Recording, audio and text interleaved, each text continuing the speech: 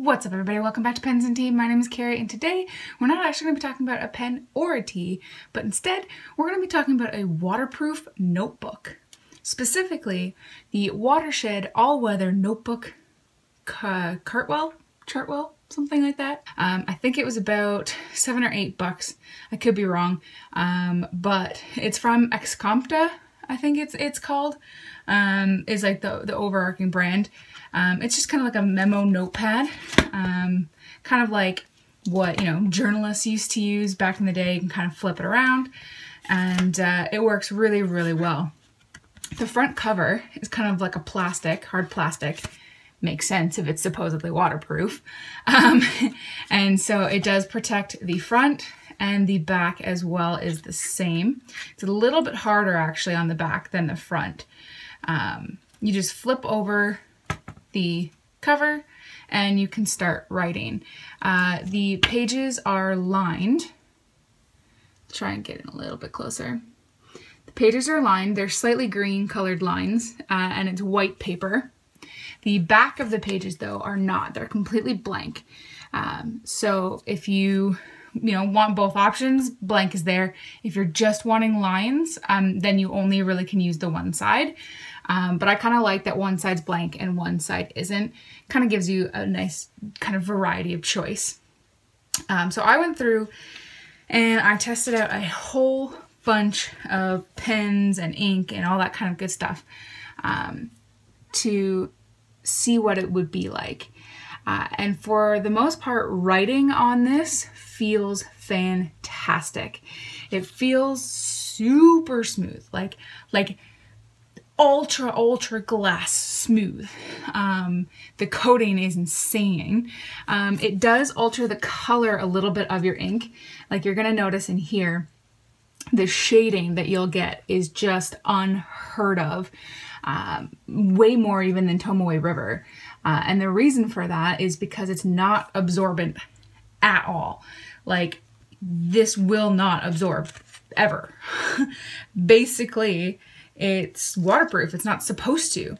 Now, the downside to that, though, means that the dry time is insane. Like, in order to get this stuff to dry, basically I wrote a whole bunch of these, and I pretty much had to leave it overnight in order for it to dry, which is kind of crazy. So you're gonna notice, like on the Pilot Varsity here, this was overnight and I could still smear that a little bit. Most of the other ones dried okay, but that one definitely did not. And then I tried some swatches here. So this is Noodler's Black. This is just done with a Q-tip. And then this, even though you can't really tell my Q-tip writing, this is Noodler's Black Swan and Australian Roses. This didn't ever dry. So the writing eventually did, but the swabs, eventually after a couple days, I had to pat it with paper towel, and I still had some stuff show up on the back. So I don't know the practicality of this kind of a notebook. What's cool is if you guys are like me and you get all your best ideas in the shower, I actually came up with the concept for this channel in the shower. I actually have a waterproof notepad in the shower. It just like hangs up on the wall. Not this one, obviously, but it's got like suction cups on the back that you just kind of like stick it to the wall, and then I have like a pencil that I just kind of write on.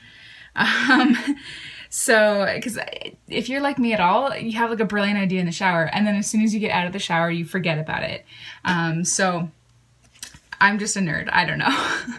I don't really see the main use of this, to be honest, for most people in everyday life, just because it does take like hours and hours for things to dry.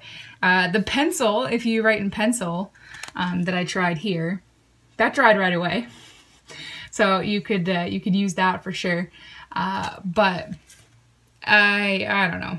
It just doesn't seem to want to do anything for me. But either way, what I'm going to do next is flip the camera around, and I'm going to put some water on this ink swatch here and just see. None of these really are waterproof inks, so I'm curious to see how that works out. But both of these ones supposedly are. Noodler's Black is supposedly waterproof, and the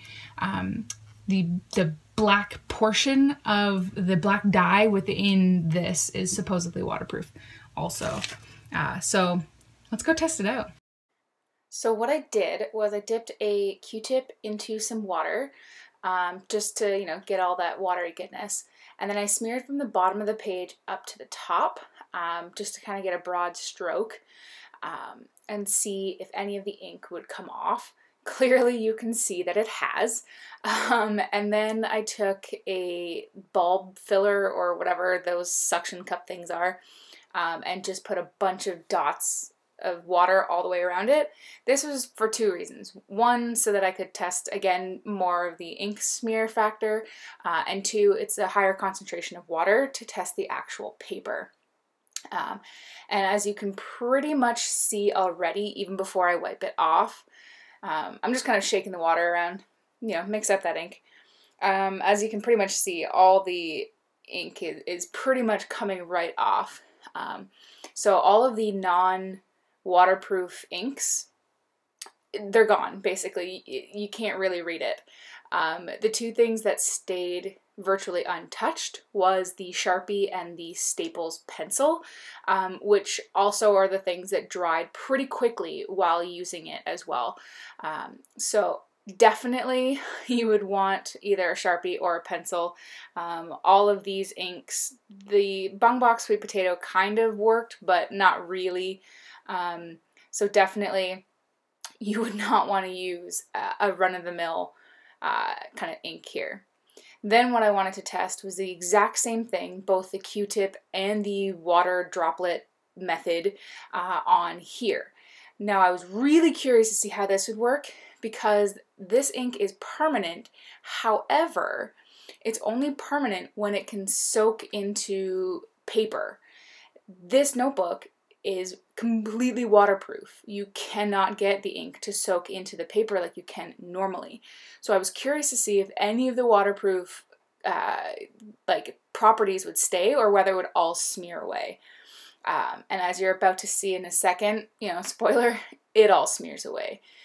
Noodler's Black sort of stays, but the Noodler's Black Swan and Australian Roses completely went away because it just wasn't able to soak into any celluloid paper or anything like that. So basically, end of the day, I would not recommend this notebook for very many people. Certainly not fountain pen users. I would recommend it if you used Sharpies or pencils, fairly regularly, or again, for shower purposes. But, the mass market of fountain pen users, no, I would not recommend it. But that's going to be it. So hit that subscribe, hit that like, and guys, I will see you next time. Bye.